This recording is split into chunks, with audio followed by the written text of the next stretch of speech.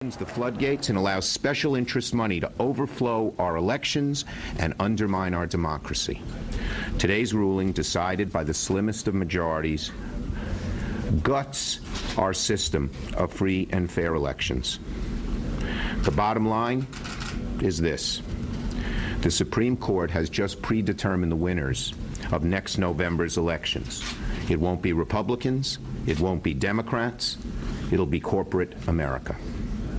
Our system of government's the best in the world due to the ability of average citizens to participate and engage their elected officials without the belief that there are corrupting influences at play.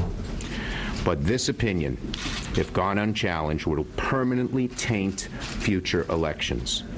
Allowing corporations to spend at will on elections, which is what the court has just allowed, could have undue influence on elected officials. The money spent and the airtime purchased by deep-pocketed interests will dwarf the voice of average Americans. I have not seen a decision that more undermines campaign finance, and it's probably one of the 3 or 4 decisions in the history of the Supreme Court that most undermines democracy. We will regret the day that this decision has been issued.